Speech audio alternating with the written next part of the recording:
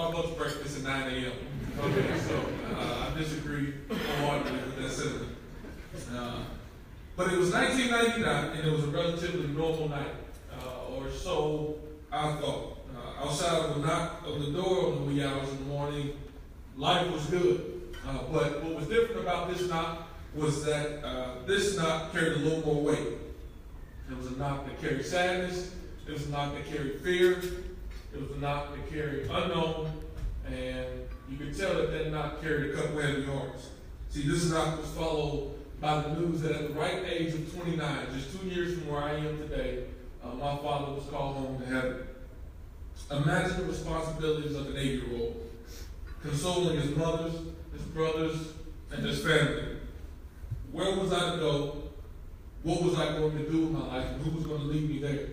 See, let's be realistic. As an 8-year-old, I'm not really thinking about those things, but it doesn't defeat the fact that those questions were still there. And see, at this moment, Anita Felton became a single mother to 4 kids under the age of 9 years old. She worked 40 plus hours a week, plus overtime, just to make under $29,000 a year. You see, despite doing everything she could, all she needed was a little bit of help. Anita found out about a program called Boys Hope, Girls Hope. This is a program that was supposed to provide a better life for a couple of boys and give them and grant them the opportunities that she could not. And while this concept seemed like a great idea, the thought of me leaving my mom at home was nauseating. She was all I had. She was my rock. My family was all I had to lean on and depended on in every situation in my life, as is the story of most of the scholars in here. It was my obligation to take care of my mother and my 4 little brothers. She's sacrificing everything you have at home sacrificing everything you have at home for what is supposed to be a better life for you, and the end is hard. See, as an adult and as adults, some of us can't even fathom the thought of giving up the comfort of our own home for the fear of the unknown. Now imagine doing it as a 12-year-old, as an 11-year-old, 10-year-old, sometimes a 9-year-old, simply because somebody said take a shot in the dark and see how it works out. You see, what's amazing about this program is the connection that me and all the scholars share. See, I grew up in the Cincinnati affiliate, and I've met with people from the New Orleans affiliate and San Francisco, and the Phoenix, and the Detroit, the Pittsburgh, the Cleveland, St. Louis. And what's amazing is we all share the same story. A young lady lost her father, so did I. I didn't know that. I just walked in and found that out this morning. Grew up in a rough neighborhood. Hey, right here. See, without getting on a tangent, I'm passionate about these kids and what I do because I see me in them. I see everything that I've ever had come to me, afforded to me in them. That's what drives me and that's what keeps me going. You see, we would embark on this journey not only because our mothers or our families told us to. See, I would go to this program that she suggested, but time couldn't move quick enough for me to be able to graduate high school and get out into the workforce. You see, up the street from my house, there was a small fast food chain that I know if you were lucky enough to become a manager, you would make $50,000. There was also a couple of city jobs that I know pay $18 to $22 an hour that I couldn't wait to go do. Now, I encourage you, if you have been called by God to do either one of these jobs, then please, go do it. Fulfill your purpose and your duty in this life. But if those are the only job opportunities you have, simply because you know and don't have access to anything else, I would consider it a problem and I would consider it an issue. Now, if you're paying attention, you may realize that college has no place in this story. It was straight from home to the workforce. College didn't have a place.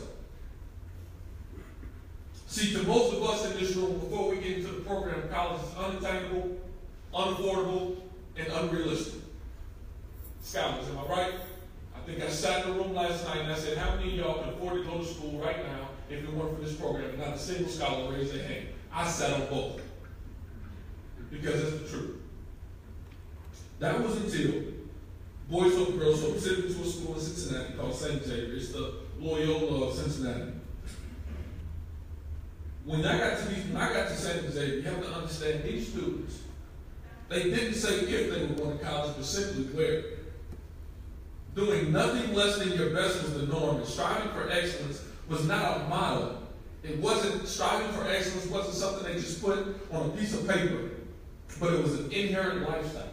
It was at this place that I realized I could go do and be anything I wanted. While the school was great, and while the opportunity was more than I could ever dream of, I think the scholars will share with me at least one day out of this week, next week, or the next 3 weeks, I hated this program. Couldn't stand it. Study time for 2 hours a night, chores every day, community service every 2 weeks, no TV during the week, no cell phone at night, and no residential counselors who were not my parents trying to tell me what to do. I'll let you hear.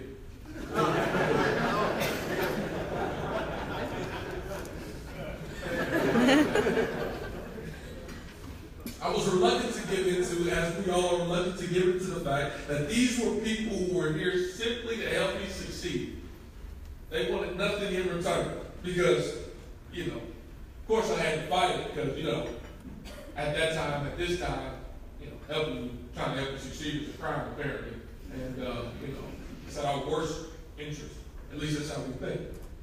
While I spare you many of the details in between, I'll just have you know that Tony Gagliarducci, Charles Stokes, Rod Dunlap, Scott Ernst, Maria Bronco, and David Rohr never gave up on me.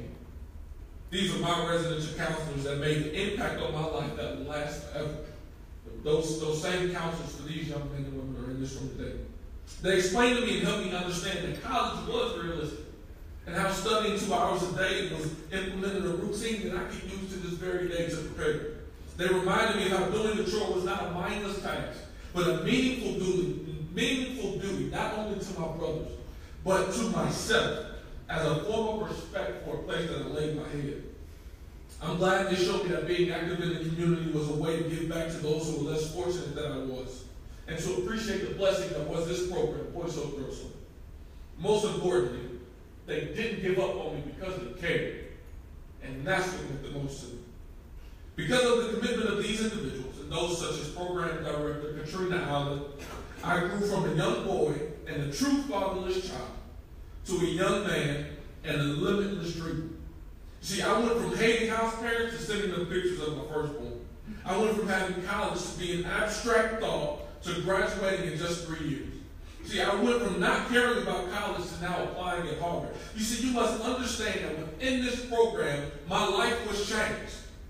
And not just because I received an education, but because I was made a more better, aspiring young man. The youth in this room today, again, I encourage you to meet them, share with them your contact info, your business card. They're dreaming. They're breaking the moment. They're dreaming now and trying to become bigger and better than things that I ever thought I could be. See, I was just trying to go to college. Mark Anthony was trying to be a billionaire.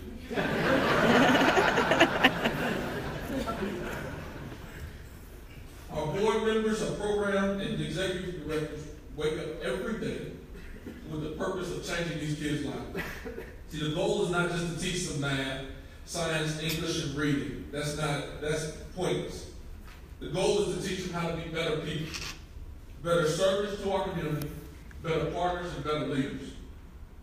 See, I heard a quote one time that says, "One does not consent to finding land without first consenting to lose sight of land for a long time."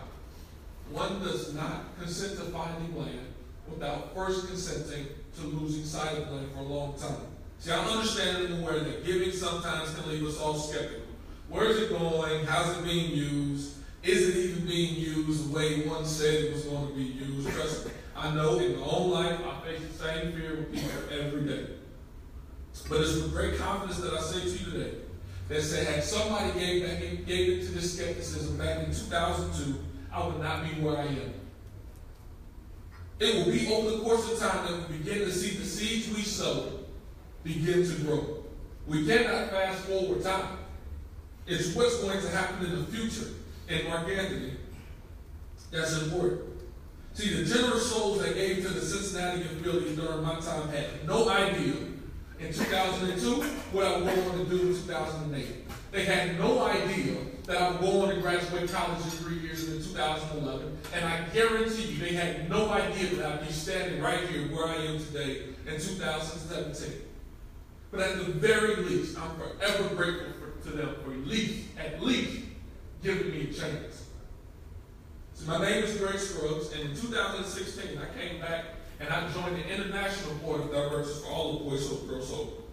I've been involved in this program in one way or another for more than 15 years now, and it's been my calling to give back to a program that has given so much to me. Like me, there will be a host of other young men and women who once saw glass ceilings, and with the hope and with the help of Boys Hope Girls Hope, now have broken those barriers. They too are looking for opportunities of a lifetime. They too have aspirations to become much more than they ever thought they could be. All I'm asking of you, like so many did for me, is to at least give them a chance. I want to thank each and every one of you for being here. I want to thank all our board members for being here. I want to thank all our staff, especially our staff. I want you all to understand your importance in our lives, in my life that they made. I want to thank all of you for being here and your commitment to the program. And lastly, I want to thank anybody else in this room for it. If it's the first time, the second time, hopefully not the last, for taking time to consider changing our life, our future, and our world. Thanks a lot.